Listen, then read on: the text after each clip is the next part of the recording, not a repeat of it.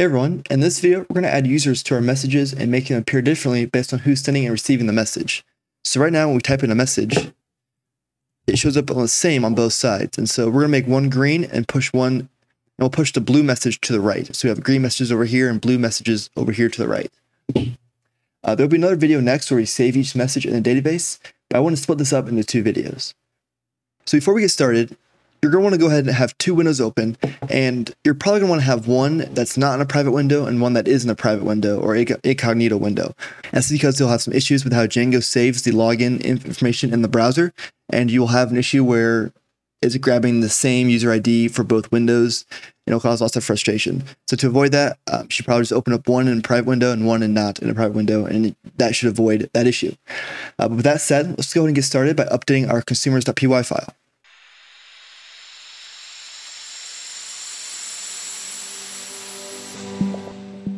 Okay, so inside of our Sublime Text Editor, we're going to go ahead and go to our consumers.py. And we'll need to make a few changes in here.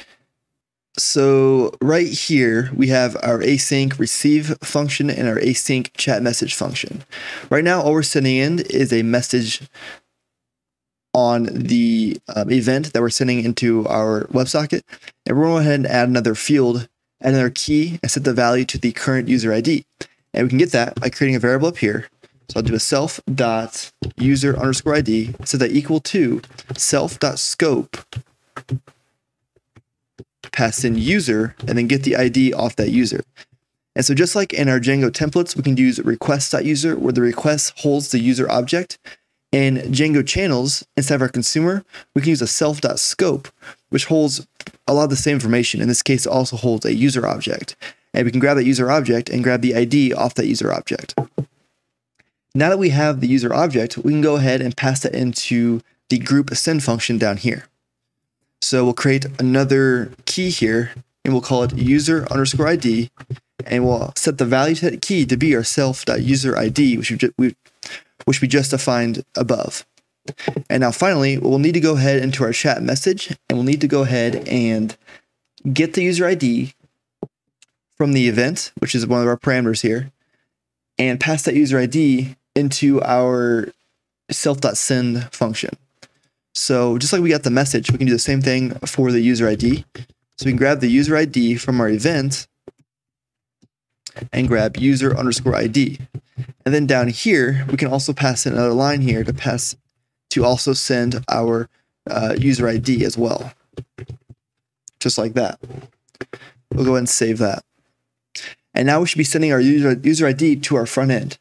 So if we jump into our room.js, which is where we're handling actually receiving the message down here in our onMessage function, we can go ahead and grab the user ID that we just passed in. And just like up here, how we did a data.message to grab the message from the object being sent through our WebSocket, we can do the same thing to get the user ID. And so above this, I'm going to create another variable. I'm going to call it user ID and set that equal to data, and open up some square brackets and pass in a string user_ID. Since there's an underscore, we'll need to do it this way instead of using the normal dot notation syntax. But it works the same way, where it's grabbing the user ID from our data object.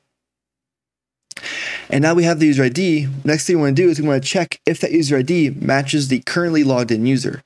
But from our JavaScript, there's no way to actually get that data. We need to set something up so that we can actually access the logged in user from our JavaScript.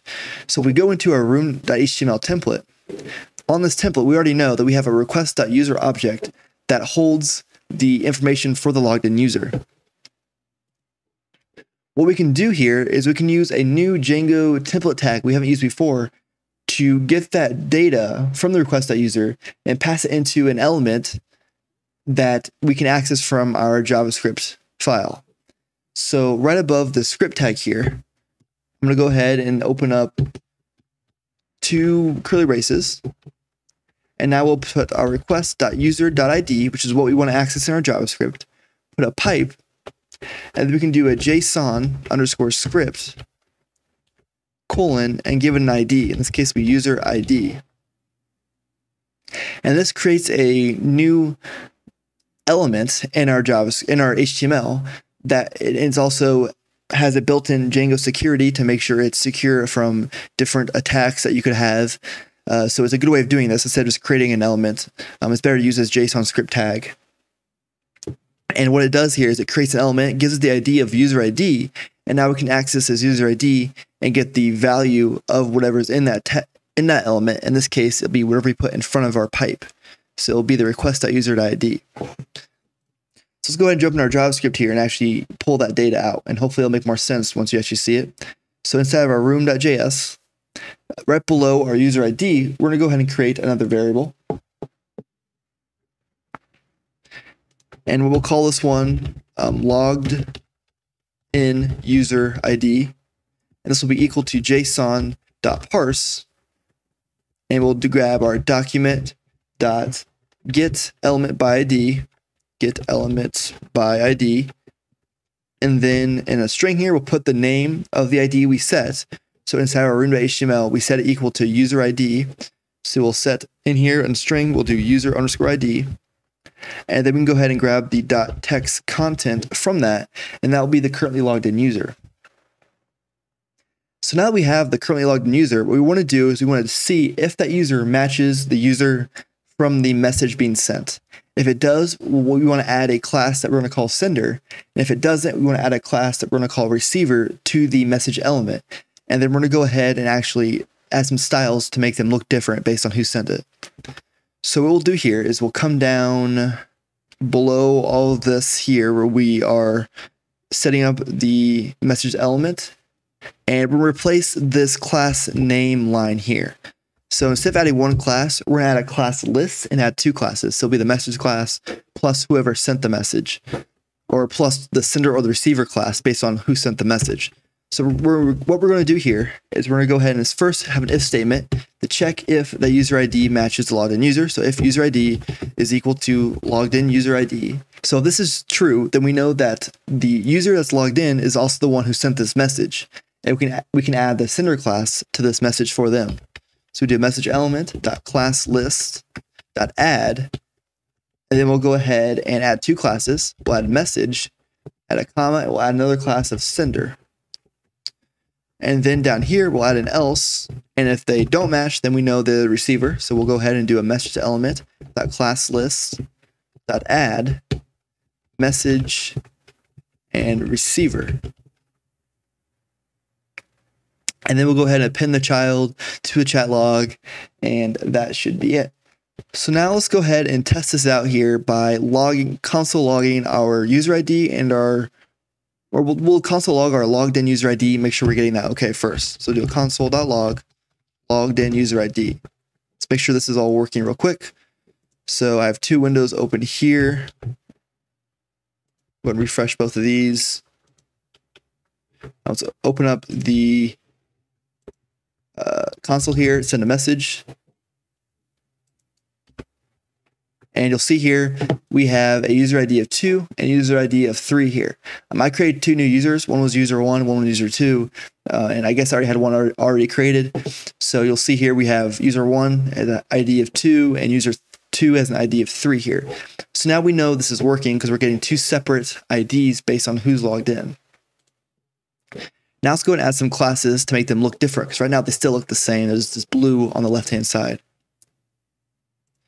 So we'll jump into our style.css, and we'll come down to where we have our, where is it? Our message class right here. So this is where we're setting up our current message. Let's go ahead and change the color, or the background color, based on who's logged in. So we can go ahead and remove this background color because we don't need that now on our message class. And that's going to be handled down here. Also make one more change here. I'm going to change this width to 35% because I think that looks a little bit better as well, but that's not really important. Now below our message class, we'll create a sender class and we'll also create a receiver class. And these are the two classes we're adding on our room.js inside this if statement here, either the sender or the receiver. So in the sender, that's going to be our blue color. That's going to be on the right. So to do this, we'll do a background color, and we'll add the same blue color we had before, which is 71 AEB. And we're also going to add a margin left of auto, and that will push it to the right. On a receiver class, we want to go ahead and add a background color of 62BD56, and that's this green color I'm going to use here. Let's go ahead and come back to our chat app, and let's go ahead and refresh both pages. And let's go ahead and add a message. And you'll see here, on the right here, we sent the message, so it's blue and it's on the right. On this window over here, the other user, user 2, they received the message and didn't send it because the IDs didn't match. So it's showing up on the left and it's in green. If I were to go here and send a message, it now switches. I can go back and forth. We can have a conversation back and forth, and the messages show up on the side based on who's logged in and who sent and who received the message. So that is really it. That was a really quick video. There's kind of a part 1 and 2. The next part we'll actually save these messages to the database, but I figured it'd be better to split these up into 2 videos. And real quick, actually, I just noticed there is a random curly brace at the bottom. Let me just fix that real quick. So it looks like I might have accidentally had something else down here. I'm not sure why it's there. Let's go and just delete that, get rid of that, and save that.